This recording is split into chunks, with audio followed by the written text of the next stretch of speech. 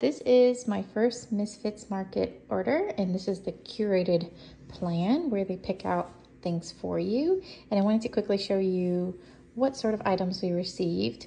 I'm actually pretty happy with the quality of the products. We got some kale, broccoli, blueberries, and all this is organic. Some lime, mangoes, oranges.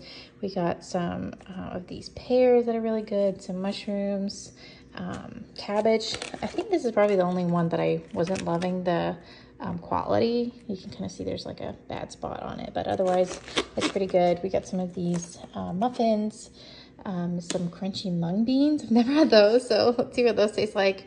Some organic oat milk, some of these sweet potato fries, these beautiful carrots, the rainbow carrots, I love them, some naan, and then sourdough bread. We also got a LaCroix and butternut squash and an eggplant. So yeah, all of this was around $90, I believe. Oh, I forgot the chocolate. Tony's Chocolonely? I don't know how to say that. But anyhow, so yeah, we got all of this for around $90, which I think is pretty good, especially given the fact that it's all organic items. So yeah, let me know in the comments if you think this was a good deal and if you're gonna try it.